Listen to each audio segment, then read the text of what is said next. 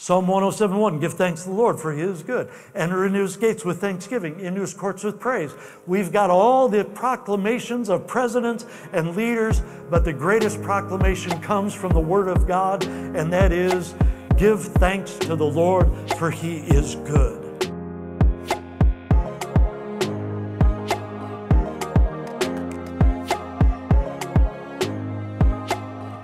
Wonderful, wonderful, wonderful things happening around here.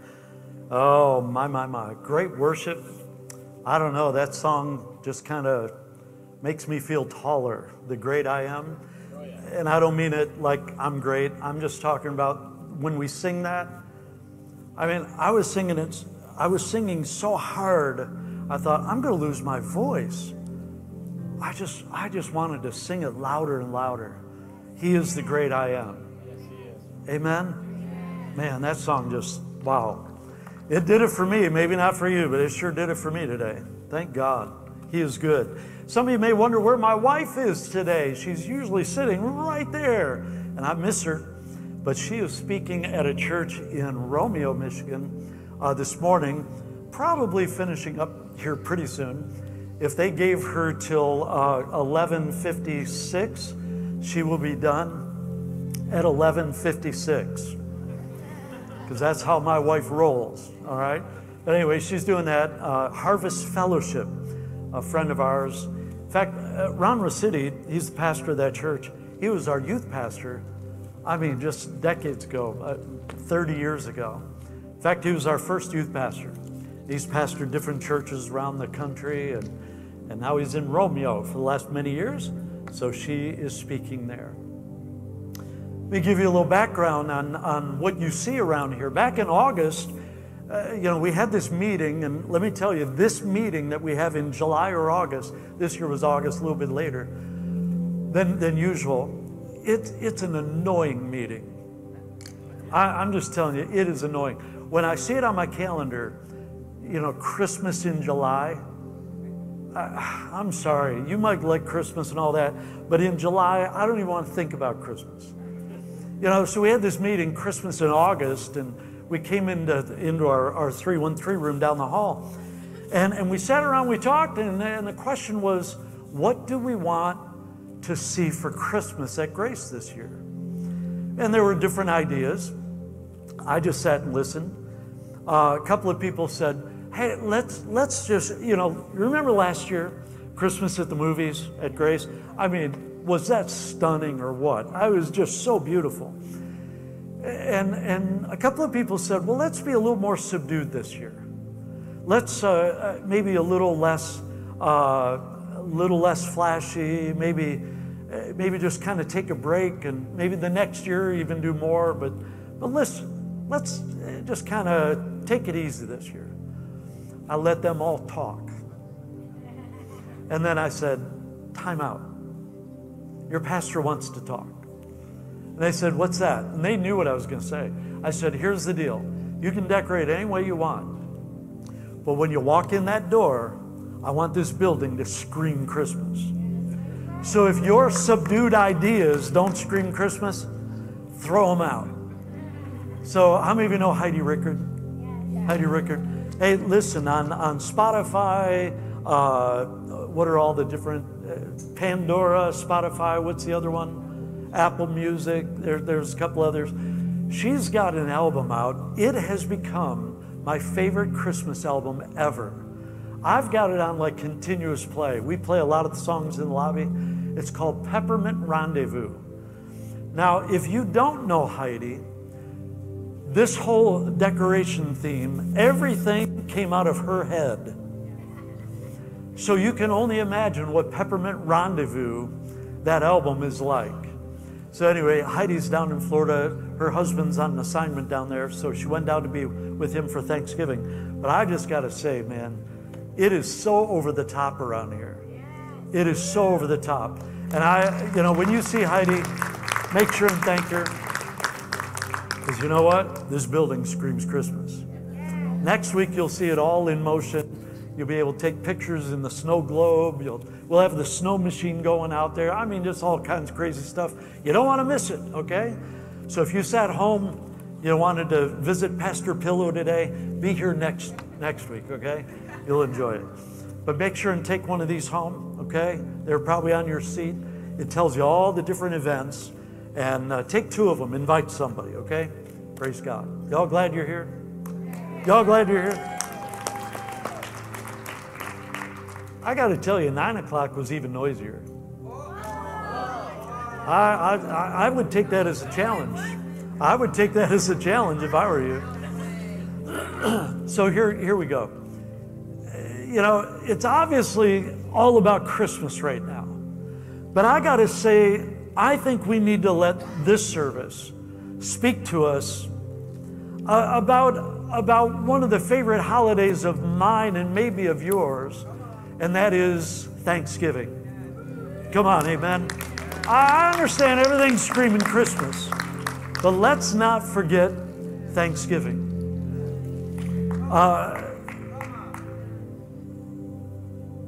I think sometimes we race through the holidays so fast. In fact, if you'll put up that other slide, I want to make sure we don't forget. Yeah, so there we go. So you're going to see my friendly little turkey showing up a lot in some of these slides because I don't want to forget Thanksgiving. Everything looks like Christmas, but I don't want to forget Thanksgiving. How many of you love Thanksgiving? I love it because it's not filled with all the trappings. You know, I get it. Christmas has its purpose and all that, and giving. It's all about giving, and I get that. But I just love Thanksgiving because it's about getting together with people you love, getting together with friends.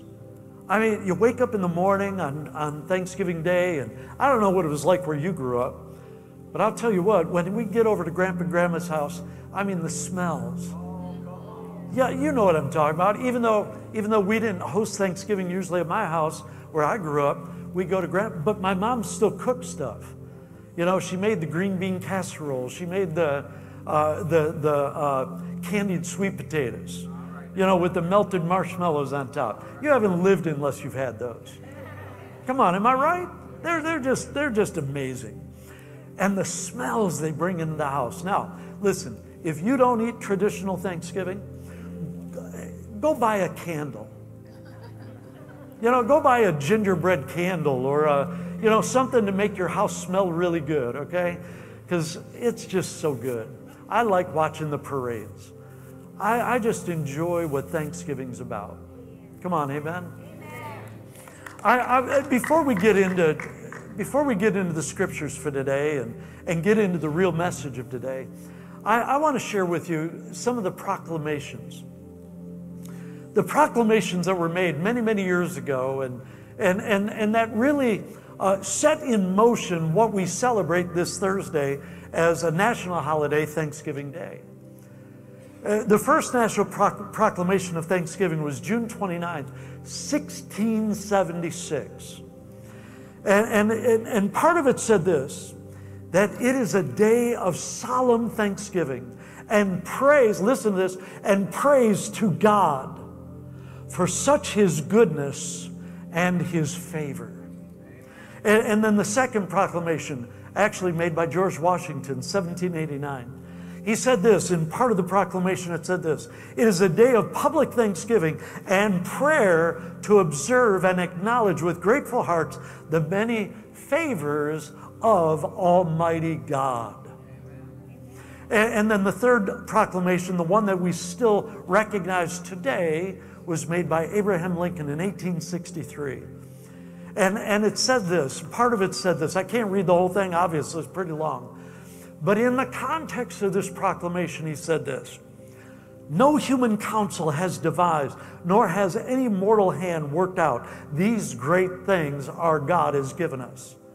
They are the gracious gifts of the Most High God, who, while dealing with us in anger for our sins, has nevertheless remembered mercy. I do therefore invite my many fellow citizens in every part of the United States, and those who are at sea, and those who are sojourning in foreign lands, to set apart and observe the last Thursday of November next as a day of thanksgiving and praise to our beneficent God, our Father who dwells in the heavens. So for those that are still stuck in the idea, and you believed the media and much of our educational system now, that has eliminated God from our history, from our foundation, I'm telling you right now, from the very foundation of this country, it was established on the goodness of God and the declaration of that goodness and the declaration of the Lordship of Jesus Christ. From day one, that's why this nation was established. Come on, amen? And there are many things we can thank God for. But I thank God that this is still one nation under God, indivisible, with liberty and justice for all. Amen? I want to read another verse, another reading for you out of Psalm chapter 100, and then we're going to pray in just a moment. It says this. It says, make a joyful noise unto the Lord. Now, you may have been sitting next to somebody, standing next to somebody during worship, and you might want to turn to them right about now and say, that was you. You were making a joyful noise, man. It was a joyful noise. How many of you know what I'm talking about? You don't have to be able to sing good as long as it's joyful, right? Make a joyful noise unto the Lord. All ye lands, serve the Lord with gladness. Come before His presence with singing. Know ye that the Lord, He is God. He has made us, and not we ourselves. We are His people and the sheep of His pasture. Enter into His gates with thanksgiving and into His courts with praise, and bless His name. For the Lord is good. Everybody say, the Lord is good. For the Lord is good. His mercy is everlasting, and His truth endures to all generations. Come on, amen. So we have a proclamation from the 1600s. We have one from George Washington, the 1700s. We have one from Abraham Lincoln in the 1800s. But there is this one that we see from the author. It was King David, and he wrapped it up in this. In Psalm 107, he said, give thanks to the Lord, for He is good, and His faithful love endures forever. Can you say amen to that? Come on, let's stand together. Let me tell you something, as a believer, how many believers we got in the house today? Oh, one more time. How many believers we got in the house today? If you're a believer, your Thanksgiving is not wrapped up in a day. It is not defined in a day. It is defined in a lifestyle. We live lives of thanksgiving. Amen? Come on, amen? We may especially do it this Thursday, but I'll tell you what, I do it today, and I do it tomorrow, and I do it when I wake up, and I do it when I go to bed, and I do it when things are good and when things are bad, when I'm happy and when I'm sad. I am creating a lifestyle of thanksgiving, and that's what a believer does. Amen? Amen. Let's pray. Father, thank you for this day. I thank you, Lord God, that you are God. You are so good. You're amazing. I thank you for what you've already spoken in this service. I thank you for how good you are. I thank you, Father God, there are people that have had a difficult time sleeping and maybe going to sleep or staying asleep. Father, as was mentioned during that transition, Lord, there is something supernatural you're about to do in their lives today as they listen to this word. I believe, Lord God, you're going to do something supernatural in every one of our lives. Father, as you speak to us, speak to me, God. Speak to me, God. Holy Spirit, speak to me. I thank you for all that you're doing. In Jesus' name. Amen. Amen. Go ahead and be seated. So this may sound initially a little off topic, but it's not, trust me. I want to ask you a question, and maybe it's something some of you have thought of before. I bet you many of you have. If you were a superhero, how many of you had that thought? So I grew up acting like I was Batman, okay? My best friend across the street and we dressed up. He was Robin, I was Batman. He still, when I see him today, he goes, hey, you remember when I was Batman, you were Robin? Sorry, you got it wrong. I was Batman. All right? I still got the album. I do. I still got the Batman album. Anyway, what superhero would you be? And what superpower would you have? You know, I've thought about that before, and I've thought, maybe, you know, that flying thing. Anybody ever wake up, you had a dream about flying? You ever do that, right? You know, so maybe it was flying, and I thought about that, and I thought, no, I wouldn't want that superpower because I don't like heights. I really don't. You know, I fly in an airplane only because I have to, and I've overcome that fear, but there's so many things I will not do. You know, ask me to go up on a lift, the big old lift they have here, it's never going to happen. Never. I don't care if every light bulb goes out in this place. I'm not going up to change it. It's not going to happen. So flying, or what about being able to climb up the outside of buildings, you know, got sticky hands. No, still same thing. I don't want to do that either. What about, you know, shooting spider webs from my wrist, right? You know, I don't know. That's kind of weird. But what superpower would you have? Maybe be able to see through walls, or maybe be able to, I don't know, read minds, kind of weird stuff like that. And I know some of the new superheroes, you know, what's that guy? He turns into, he's like this big rock. What is that guy? He's called Thing? Oh, that's creative. I'm not up on my superheroes right now. His name is Thing? What a dumb name for a superhero. Man, oh man. But anyway, maybe that's your thing. Maybe that's your thing. But I want to read something to you from the writings of Paul. And it'll make sense in a moment. Trust me, it really will. I want to begin here in Philippians chapter 1. And I'm starting here because here's what I think you need. Every one of us need to grasp the context of this letter.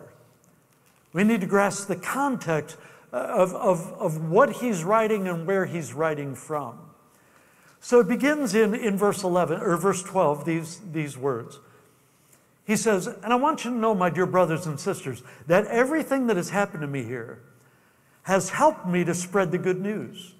For everyone here, including the whole palace guard, knows that I am in chains because of Christ. The context of this letter, he is writing from prison.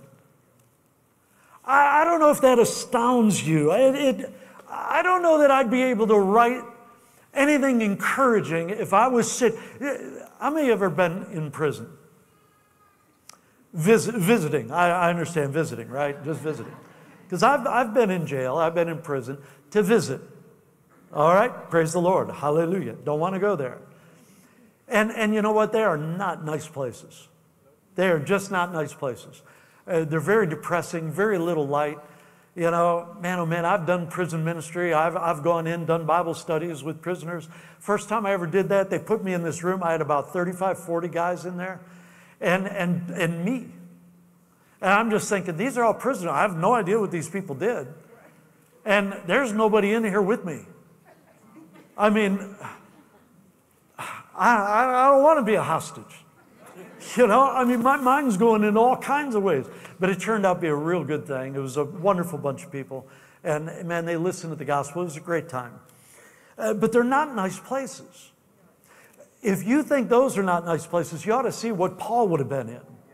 You ought to see what people in that day would have been in. I mean, they were like dingy caves, sometimes hewn out of a rock floor, dropped down in the middle, very little, if any, light.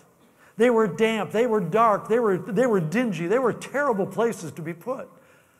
And here's Paul, he's writing this letter from that kind of a situation. And listen to what he goes on and says. Listen, some of us would have a hard time writing a really kind, encouraging letter because we just had a flat tire.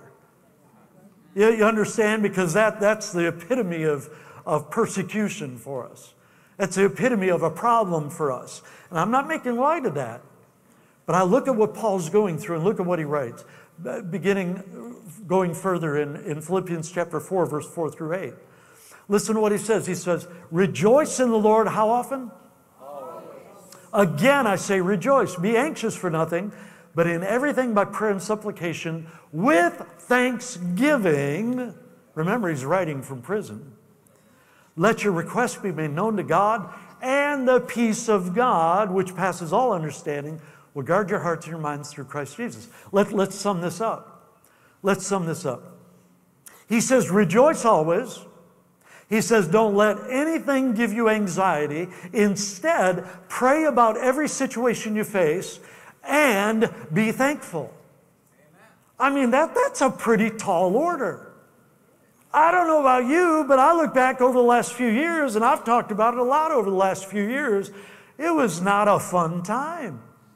You know, going through COVID and going through financial downturn. I read somebody's post just this morning on Facebook. They said, this was not fun. I went to the grocery store. I spent, I don't know how much it was to fill her car. It was like $100 to fill her car. And it was $500 for groceries for the family. She goes, this is not fun. I get that. But here's the thing. He says, rejoice always. Don't let anything give you anxiety. Pray about every situation and be thankful. That is a tall order for every single one of us, isn't it?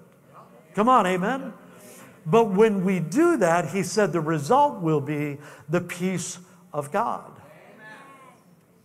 So I don't have any peace. Well, this is one of those if-then verses, isn't it? This is one of those if-then verses. If you do these things, come on, be anxious for nothing. And then he goes on, he tells you how to get control of yourself. Philippians chapter 4, continuing on, he says, finally, brethren, whatsoever things are true, noble, just, pure, whatever things are lovely, of a good report, if there's anything virtuous, anything praiseworthy, you got to meditate on those things. I got to tell you, that's not easy. It's not easy when everything's falling apart around you to think about things that are good, that are noble, that are praiseworthy. Come on. That are true, that are pure, that are of a good report. It's not easy to change your thinking. Amen? There are times, I still do it. I just did it a few days ago. There are times, I've got my phone, on a magnetic holder. It's sitting right next to my bed. And there are times I put it on a scripture reading message. Maybe about healing, or maybe about overcoming, and I'm going to sleep with that on. You know what? It's feeding my conscience. It's feeding my subconscious. It's feeding my thoughts even while I'm sleeping. Listen, God says that he will speak to you even in the night seasons. Why would I waste a few hours? Why would I waste 5 or 6 hours? I'm sleeping more. I've been sleeping 6, 7 hours a night. Hallelujah, I'm getting a breakthrough. But why waste that time? Feed your spirit. Come on, amen? I got to tell you, it works. Come on, it works. So if you don't like what you're thinking, you got to change your stinking thinking. Come on, amen? Amen? So he doesn't stop there, though. Let's continue on. Philippians chapter 4, verse 10. Now I praise the Lord. Listen to this. Here it comes. Now I praise the Lord that you are concerned about me again. Not that I was ever in need, for I have learned how to be content with whatever I have. Here's a guy in prison. He says, I've learned to be content. How in the world can you be content when you're in prison for doing something that God has told you to do? I mean, I don't know about you, but that's the epitome of struggle to me. God, I'm doing what you told me to do, and everything's falling apart. He says, I have learned in any situation I am in to be content. But he goes on, he says, with whatever I have, I know how to live on almost nothing or with everything. I have learned the secret of living in every situation, whether it is with a full stomach or empty, with plenty or little. Here's the superpower, everybody. Everybody's got it. Everybody's got it. He says, for I can do all things through Christ who gives me strength. Come on. That, my friend, is your superpower. When was the last time you thought about that verse? Maybe you never heard it before. But I'll tell you what, now you've heard it. When was the last time, those of you that know that verse, when was the last time you're looking at all the struggle and the financial and the physical and the relational and all this stuff maybe falling apart around you, and you go, I can't do this. And then you're reminded, wait a minute, I got a superpower. I can do all things through Christ because He is the one that I get my strength from. Come on, amen. I have the superpower of strength through Christ. Amen? You say, well, I still don't know how that's relevant to Thanksgiving.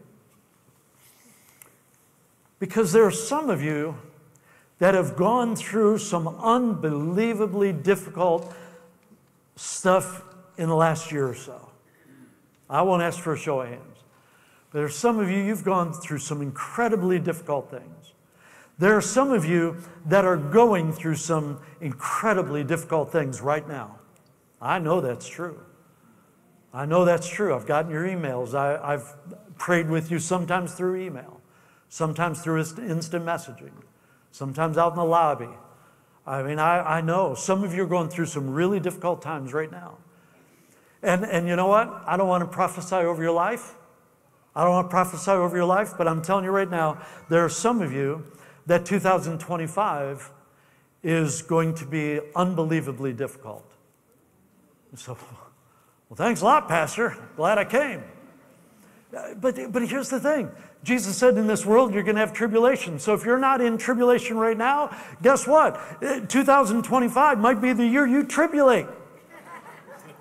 I didn't make the promise, Jesus did. In this world, you're going to have tribulation, but I'm telling you right now, whatsoever things are pure, lovely, of a good report, if there's anything virtuous, anything praiseworthy, I can do all things through Christ who gives me strength. He will give you the strength to live through 2025 and beyond. He'll give you strength to get through the rest of this year. He'll give you strength to overcome what's happened in the past. Come on. He is that kind of a God. He's given you a superpower to get through whatever you're going through.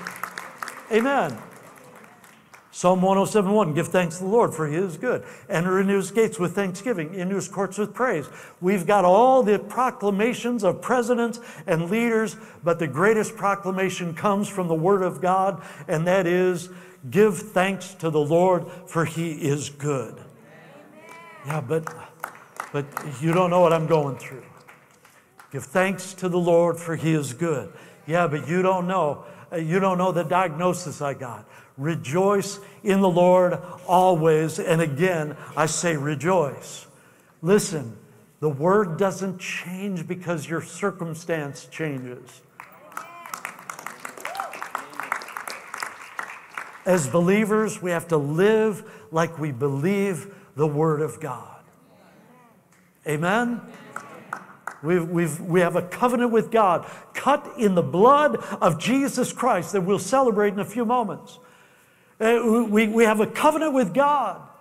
And it says that He paid it all for us. Come on, amen. And if He paid it all, I need not pay it. Praise God. He'll bring me through it. Come on, amen.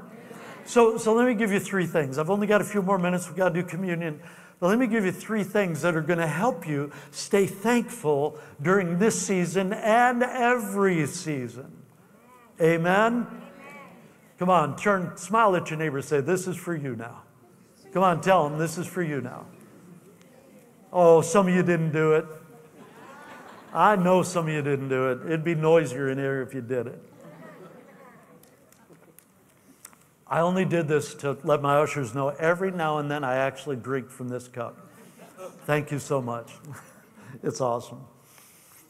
Okay, so let me give you three things to do that'll help you stay thankful during this season and every season. Number one, you got to keep a healthy perspective.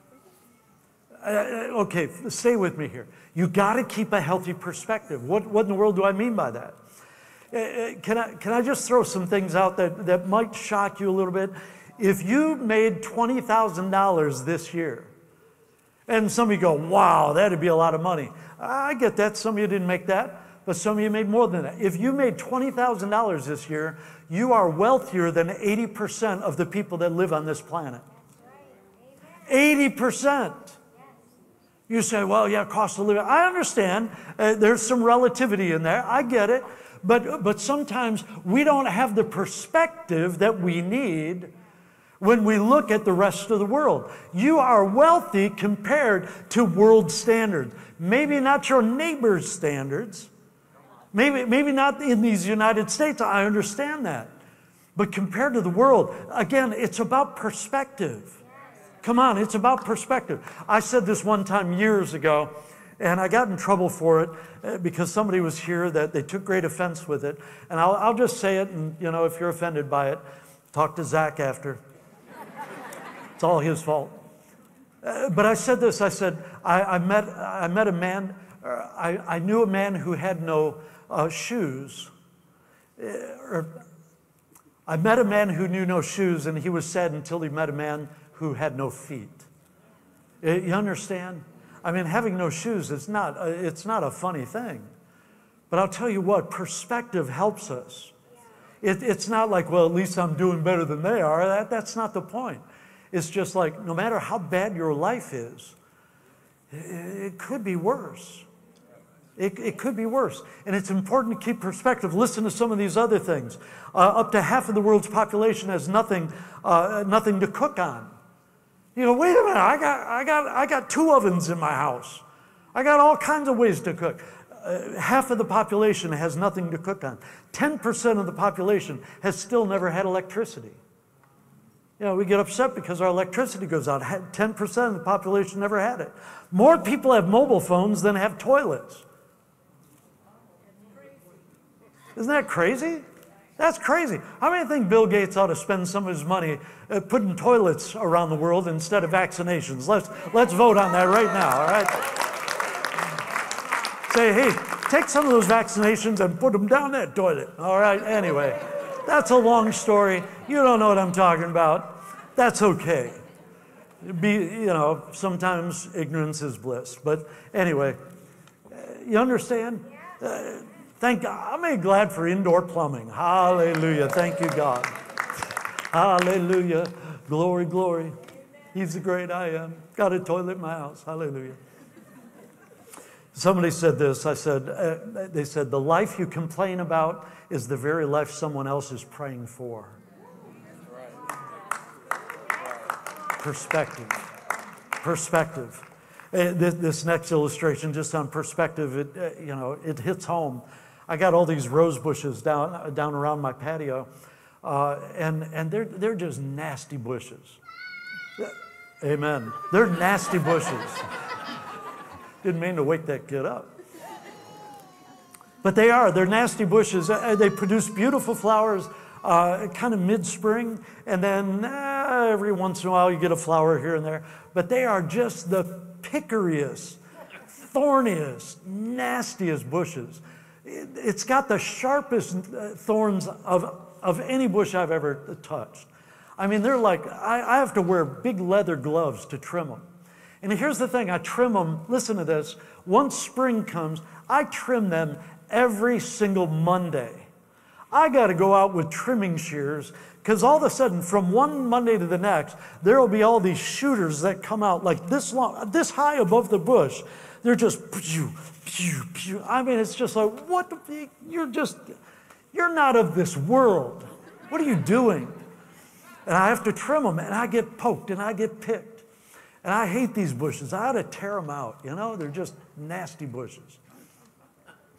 Some will complain that a rose bush has thorns, but some will see a thorny bush that produces roses.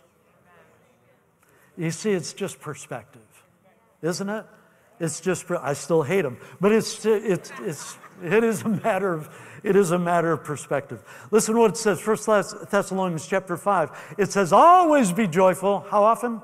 Always. How often? Always be joyful. Never stop praying. Be thankful in all circumstances, for this is God's will for you who belong to Christ. Here's what Spirit of God spoke to me last night. I was writing some notes. Maybe if we change the way we look at things, the things we look at will change. Just a thought. I'll say it again. Maybe if we change the way we look at things, the things we are looking at will change. Here's why we need to be thankful in all situations. Number one, it takes focus from what the enemy may be doing in our life, and we put our focus back on what God is doing and wants to do. Come on, amen? Listen, when I praise God in the midst of anything that's going on, my son mentioned this verse during the transition, Romans 8:28. But we know that what? All things, everybody say all things. All things work together for good. You don't know what I'm going through. There's nothing good can come out. I want to tell you something. Some of the most horrific situations that I've lived through, on the other side, God took that lump of coal and He pressed it and He shaped it and He took time and it came out a diamond in my life, and I'm a better man because of that. I'm a better pastor because of that. I pray I'm a better dad because of that. Come on, amen. I'm a better husband because of that. I've got a better outlook because of that. All things work together for good. So listen, if it doesn't look good yet, God's not done yet. Amen? So we give Him praise. We give Him praise. Amen. I gotta move on. Number 2. Did I read the scripture? Oh, can't move on from that. Number 2, reflect often. Everybody say reflect often. How many times before you even knew there was a problem, you found out God already had a solution? No, think about that. Think about that. I'll never forget one time we were living in Tulsa, and my wife's coming home from a prayer thing, and all of a sudden I stopped what I was doing because I was studying for a test or something at school. And I stopped what I was doing, and I was overwhelmed with the need to pray, and I knew I was to pray in the Spirit. I just began to pray in the Spirit, almost like I was warring for something. I didn't even know what I was doing, really. I was just praying fervently in the Spirit in other tongues. And my wife got home, 10 minutes later, and she goes, hey, listen, the weirdest thing just happened. 2-lane road, 81st Street through Tulsa. She's coming down the street, comes up over a hill, and there's a gigantic refrigerator box, and it's dark, it's nighttime. This box is sitting right in the middle of her lane. And she's like, she come over a hill. She doesn't have time to think. She swerved into oncoming lane, and there was no cars. And she swerved back, and then it dawned on her what she had just done. Now, do you think there's a relation to the urge to pray? God had a solution before my wife even knew she had a problem. Come on, amen. And I think sometimes we need to reflect on the goodness of God when we didn't even know He was there. We didn't even know He cared. We didn't even know He was at work. Come on, amen. How many of you know it's a real common thing to have a list of things we pray for? How many of you have created a list of things you're thankful for? I just think we ought to do that. You know, when I first got saved, Joy and I went through months sometimes with no paycheck. I know what it's like to live without. I know what it's like to have no idea how we're going to pay our bills. I know what it's like to make $4.65 an hour, and I've got a $300 apartment payment and a $165 car payment and all these things going on, and a baby that's going to be born. I know what that's like, so don't look at me like, well, you have no idea what I'm going through. Don't tell me that. I've been there. And I've also been there when I realized our kids needed some clothing and we didn't have any money, and I sat down with our budget and I looked and I did all the subtraction of all the bills from the money that was in the bank. And there wasn't that much. And all of a sudden I look and there's $108 left over after the bills are all paid. And I called my wife. I said, Joy, come here. You got to see this. I said, there's $108 left over at the end of this month. She goes, wow. I said, what do you want to do? I said, let's go shopping. Well, I did. Our kids needed some things. So we go to Oakland Mall and we're walking around and we prayed and we said, God, show us some deals. We came home with a bag full of clothes and stuff that our kids needed. And I just, right then, and this is like, 40 years ago. I sat down and I've got a file. It's still at my house, still in my file cabinet. It's called Blessings from God. And I began to make a list. Here's what the price tag said. This one, and this one, and this one, and this one. This is what it should have cost us. Here's what we paid for it. It was a fraction, and we still had money left over out of the $108 after we bought the clothes. Listen, make a list. Make a list. Remember what He has done. Reflect often. Reflect on what He has done for you. It's so easy to look at what He hasn't done. Never develop your theology about God from what He hasn't done. Develop your theology about God from what He has done and from His Word. Amen? Psalm 34, verse 3, oh, magnify the Lord with me. Let us exalt His name together. Magnify. Magnify. Make Him bigger than your problems.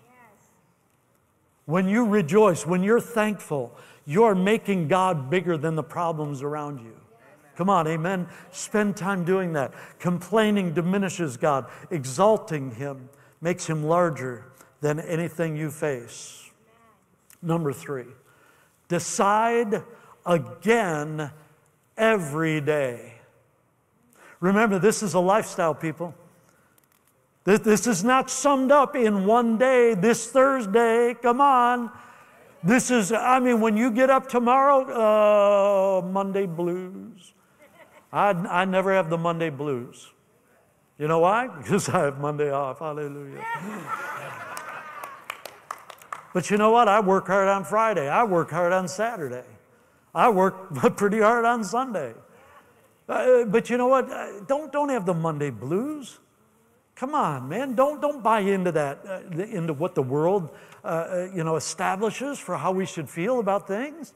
Right? Make a decision every day. I'm going to be grateful. I'm going to be thankful. I'm going to rejoice. I'm going to reflect. I'm going to change my perspective about how good God is and everything. Listen, if you say, He hasn't done anything for me in ages, are you saved?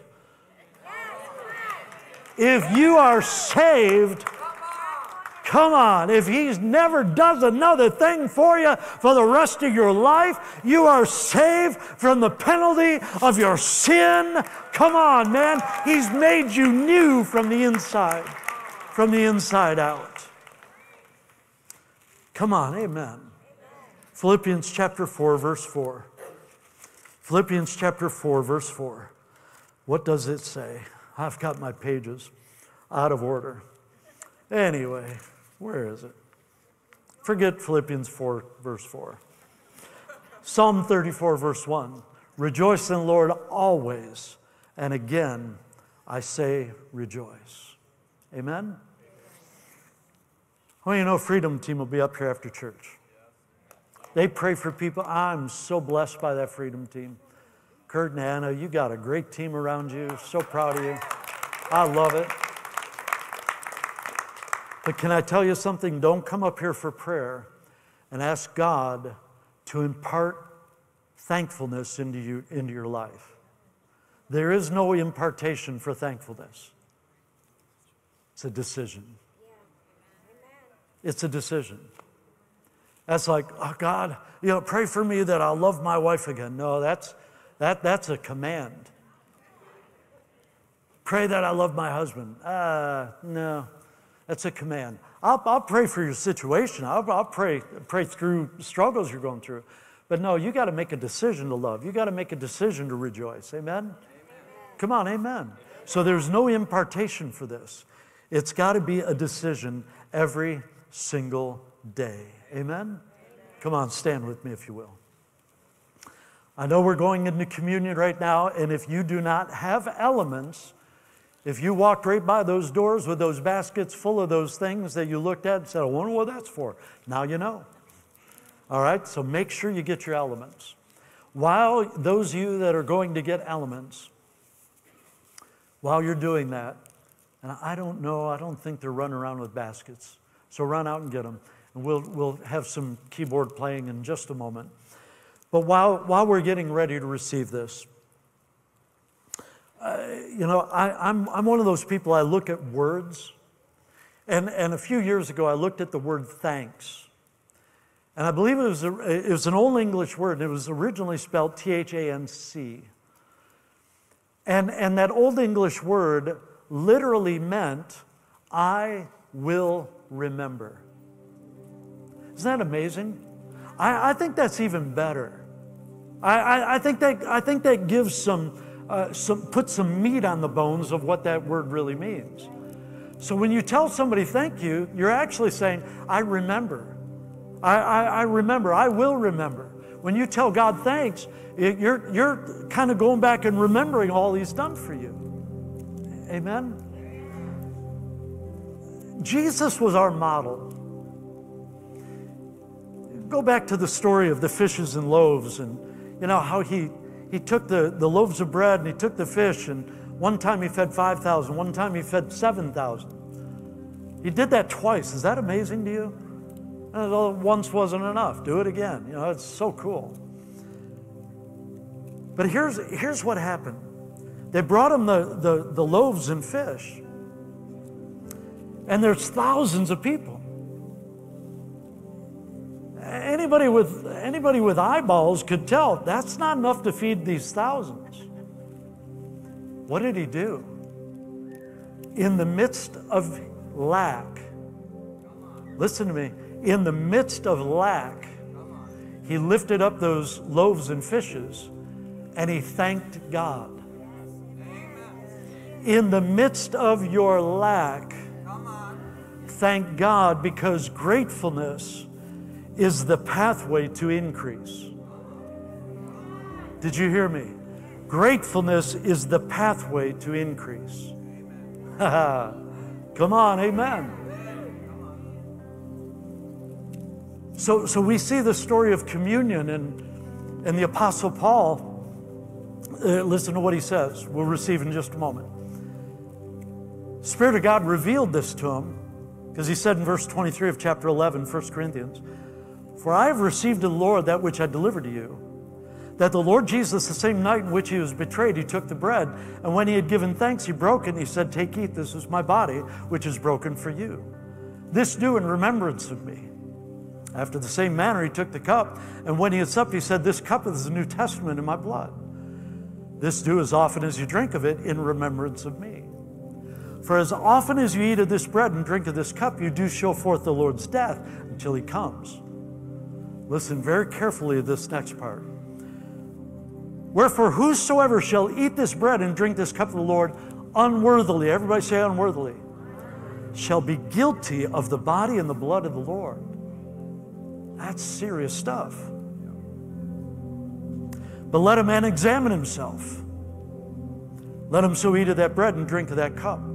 For he that eats and drinks unworthily eats and drinks condemnation to himself, not discerning the Lord's body. For this cause many are weak and sickly among you, and many sleep or die before their time. For if we would judge ourselves, we would not be judged with the world. What's this saying? If you've never made Jesus Lord of your life, don't do this. Don't identify with this if you've not first identified with Him. How do you do that? Hey, listen, there are people in this room, I meet you all the time. You were baptized, you were dedicated, all these kind of things as a baby. You thought, everything's good, I'm good, don't need anything else. I want to tell you something. Romans chapter 10 says, if you will confess with your mouth, baby can't do that, Jesus be my Lord. I'm not trying to offend anybody. I'm just telling you what the Bible says. I don't want to live what's called extra Bible outside of Scripture. I want to live whatever the Bible tells me to do. So it says, confess Him as Lord. If you've not said, Jesus be Lord of my life, I believe you died for my sins. If you've not identified that way, don't identify this way.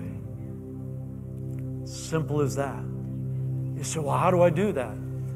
Right where you're at, just say, Jesus, be Lord of my life. Be Lord of my life. Seriously.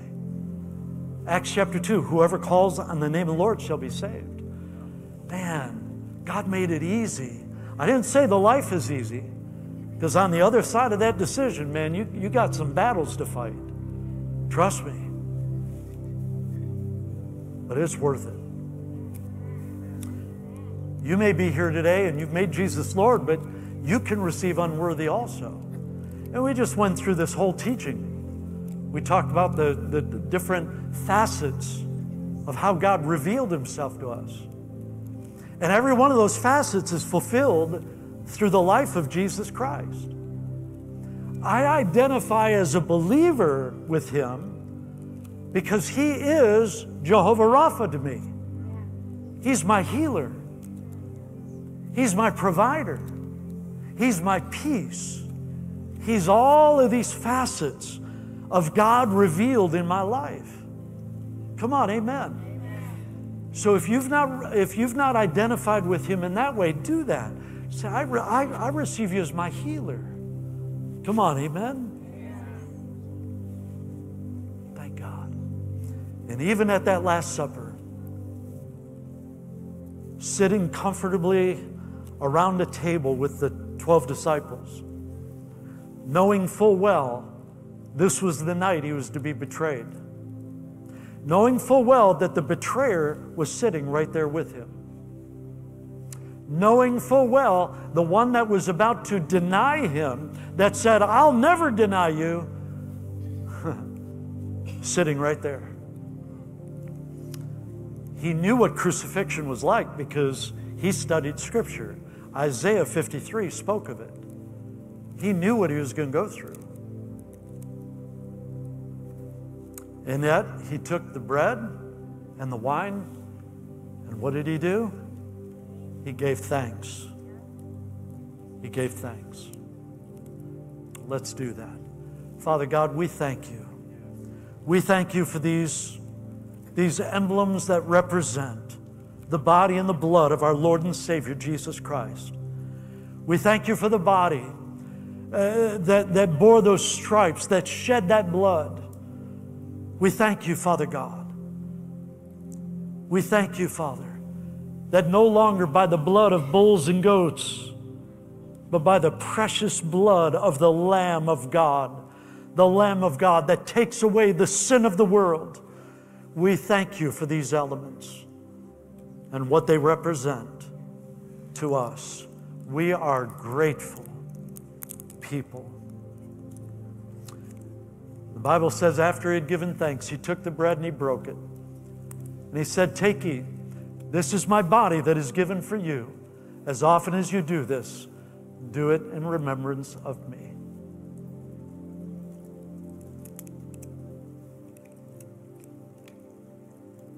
Thank you, God. Thank you, Father. And then he took the cup. He said, this cup is the new covenant in my blood. Again, no longer the blood of bulls and goats, but by the precious blood of the Lamb of God, who takes away the sin of the world. He took the cup and he said, this is my cup of the new covenant. As often as you drink of it, do so in remembrance of me.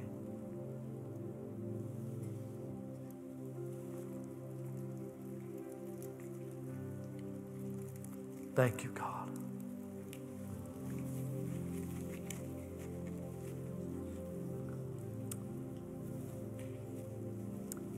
Let's show our thankfulness. Come on, express your gratefulness. You can do it loud. Come on, you can shout, you can clap. Come on, express your gratefulness. Come on.